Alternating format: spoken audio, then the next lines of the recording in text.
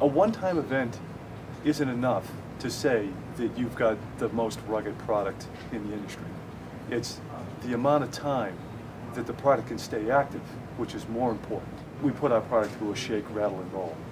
And that means we put it through a vibration test on all three axes, because it can travel in a vehicle that way, it can be stored that way as it's in transportation.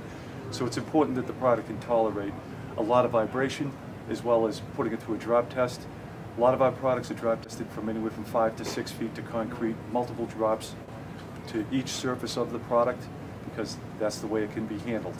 Whether they're in freezers or in high terrains and cold temperatures like our MZ products are used with the Italian Post application, or whether they're in the hot baking sun like the RW420 is done when it's being used by policemen in Arizona. You don't want to test a product just to get to the margin and say, we got there, we crossed the finish line, that's good. You put the product in the chamber and you test it until it fails. You test it to see what it can take. So if the latch button says that it can take 5,000 actions, we'll put it on an automated machine and run it for 10,000. We'll put a product through a much greater set of tests than what the design is intended to withstand.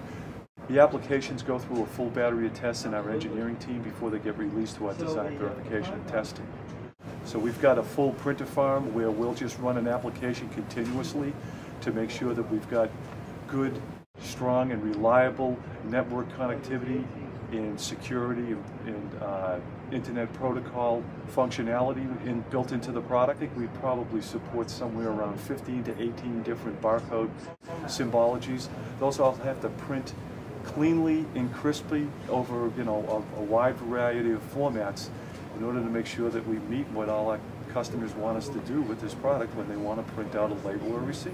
In fact, I'm amused that our competitors do things like throw their printers out of vehicles or drop them off of roofs. We were the first ones to do that. But it's just a fun thing to do, whether it's a tabletop product, a desktop product, a card printer, or a mobile printer. Zebra has a uniform approach and a uniform design to how they test and validate their products so that they can feel confident that they've delivered a solution that has the durability and the lasting power for all the applications that we're called upon to support across the world.